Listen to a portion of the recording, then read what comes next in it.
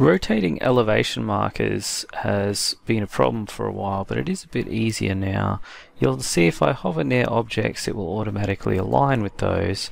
But in general, what we found in the past is realigning them to a new surface is difficult. If you click on the elevation, there's not a lot of information there, and you could use the rotate command. However, if you click on the circle, you'll notice there's a small rotation icon there. If I bring it up close to this other wall, for example, you'll notice it will rotate and actually snap perpendicular to that wall. So snapping at 45, but also perpendicular to this wall.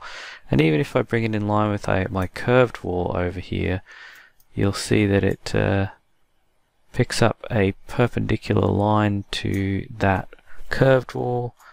As I move that down slightly, it's now picking up a perpendicular perspective there.